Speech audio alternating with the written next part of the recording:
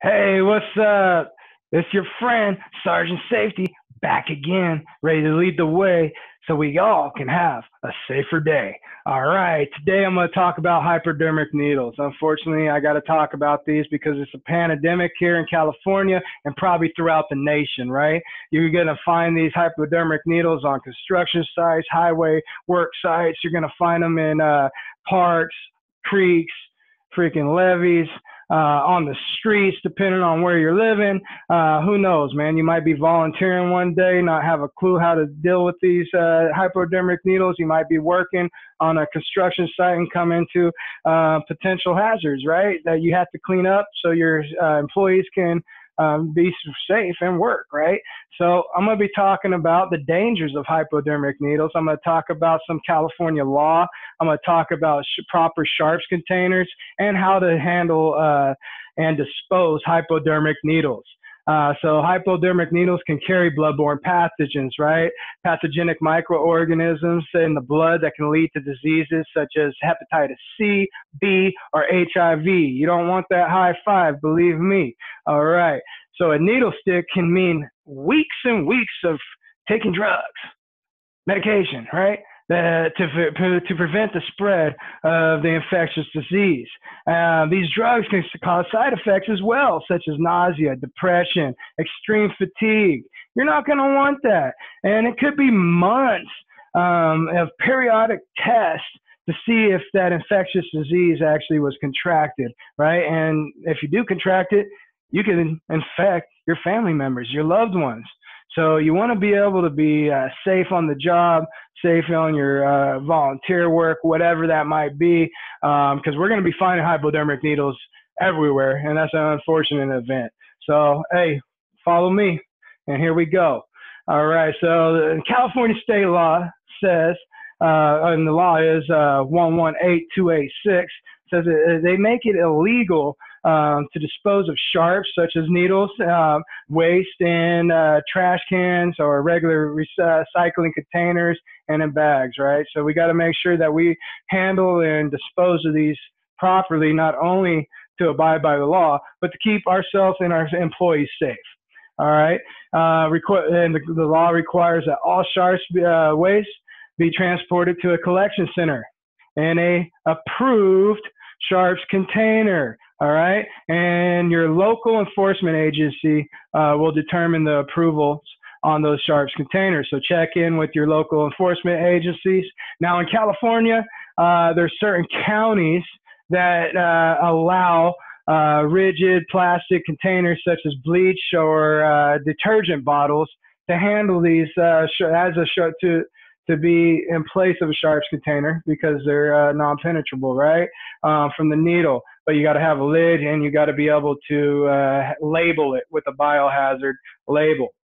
Those counties that do allow that bleach or detergent bottle in California is Fresno, Mariposa, Merced, Napa, Riverside, Sacramento, Stanless, Yolo, and Yuba counties. So if you're in any other county, check in with your local enforcement agency. Even if you're within those counties, I recommend using an approved sharps container.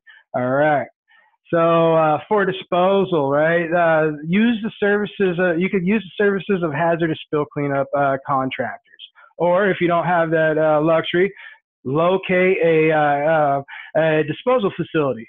You can locate a disposal facility on Cal Recycle's website. You can go to California Department of Public Health, and you can look up for sharps consolidation points throughout California. So again, check out Cal Recycle and the Public Health, California Department of Public Health websites to see those locations where you could drop off and dispose of those of the sharps, and which I'm talking about needles specifically today. So an approved sharps container, what must it have? Sharps containers must be utilized for disposal of any sharps and needles that may puncture you, right? So on the work site. So the container should be leak-proof, rigid, and puncture-resistant. So leak-proof, rigid, puncture-resistant.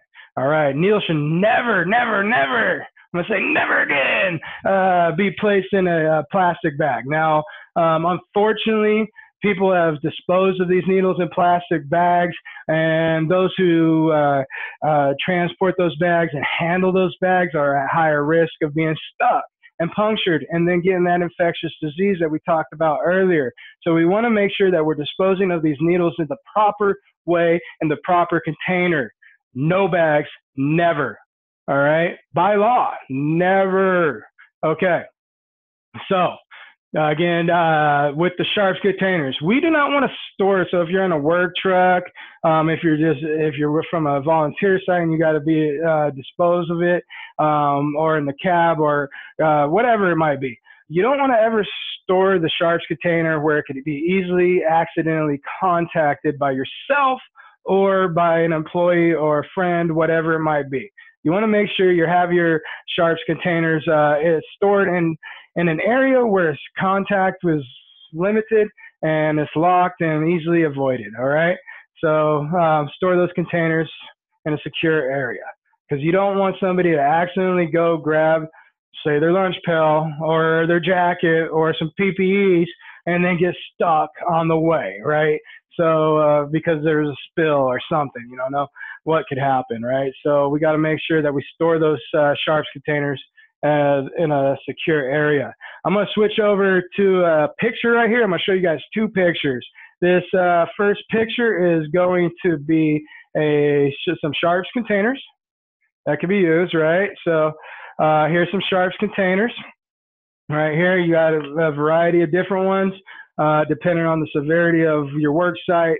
I recommend always having a sharps container in the construction field because you don't know what you may find. And I recommend having them always on cleanup sites when you're doing volunteer work or you're doing litter abatement or debris removal. Always have some type of sharps container. Bam. So we're going to move on to this next picture. I'm going to show you what we found at one illegal encampment. Look at all those needles. So that's not an approved sharps container, first of all. Second, hey, hundreds and hundreds of needles. This is on one site. I mean, literally like a 10 by 20 site, and you're finding that amount of needles. This is Sacramento, California. It was at an illegal encampment, and these guys picked these needles right there. Very dangerous, especially if you don't know how to properly handle them. So I'm going to switch back to my screen now, just my picture. Bear with me, because I want to talk about how to properly handle needles when you're exposed to them on the work site, volunteer work, whatever it might be. You want to know how to properly handle these needles, right? Because the 5 Ps, if you listen to my other videos, prior preparation prevents poor performance, and you never want to prepare poorly when you're dealing with these types of hazards. All right, so proper handling. Under no circumstances should you ever use your hands. Don't use your hands to pick up a needle. You don't know what type of exposure you're at risk to, all right? Again, I talked about those biohazards such as Hep C, Hep B, and the High-5 HIV. Don't want it, believe me. All right, so what am I going to use? I'm going to use a litter stick, all right, a litter picker, or some other type of device, you know, something that I could keep it away from my body and not use my hands, and I'll pick that needle safely, right? But first, before I even pick the needle, I spot the needle, right? And I'm just like, all right, I got to get the supervisor. Hey, first I'm going to I'm going to communicate and inform my other workers around me. Hey, watch out. I got a couple needles in this spot. Hey, stand back. All right. I'm going to go get that sharps container out of the secure area. I go get that sharps container out of the secure area. I come over to the site. I put that sharps container on the ground. All right. I'm not going to hold it with my hands and say, hey, buddy, put it in here. Hey, come on. I know all us guys got great aim. Just check out the toilet seat, right? No, we don't. So I'm going to be like this. All right. Oh, now that guy got stuck, right? I don't want that. Don't want that at all. So I'm going to take that sharps container, place it on the ground. Now I'm going to check my surroundings once again. Everybody stand back. I'm going to communicate. Stay back away from the site. And I'm going to check my surroundings, right? I'm going to make sure I'm safe and my coworkers are safe or my volunteer workers are safe. I'm going to take that litter stick or what other device you're going to use, I'm going to pick the needle. I'm going to first have my arm fully extended. You see that, right? Fully extended. I'm going to pick that needle up, needle facing down. Needle facing down. I'm going to have my arm extended, make sure I have that clear radius, right? And I'm going to put that needle into the sharps container. Needle facing down. Release. Bam. Arm extended. Needle, pick it. Needle facing down. Goes into the sharps container. Bam. That's how we do it, right? At no point did I say, hold this container so I could try to get it in there and then accidentally stick you, right? Don't want that. And then if you do feel like you have came into contact with any infectious items, such as a needle, you want to notify your supervisors immediately so they can handle their protocol and keep you safe, right? It's your employee's responsibility to keep you safe at all times, all right? And then you could wash your hands or the infected area with a towelette wipe that you get out of the first aid kit. Disinfected. It has some type of disinfectant on it, so you can rub whatever area that was stuck, right? Third, wash the contaminated area with soap and water. Make sure that we have it nice and cleaned. And then fourth, go seek immediate medical attention. All right? You're probably going to get some blood work, get some medication. Hey, there are these big horse pills, antibiotics. Don't want to have to take them. Remember, they have side effects, right? But hey, you want to make sure that you are protected and get rid of it if you do come into contact with it. You don't want to pass that stuff on to your families, right? So that's all I got today. It was a short video. I just want to make sure everybody knows how to properly handle those biohazards with dealing with hypodermic needles, right? So today I talked about the dangers. I talked about some California law, talked about proper sharps containers, and how to handle those and dispose of hypodermic needles. So if you like this video, please click below, click like, click subscribe. Hey, and you'll see Sergeant Safety back again one day, ready to keep us all safe. All right, Sergeant Safety out. Arr.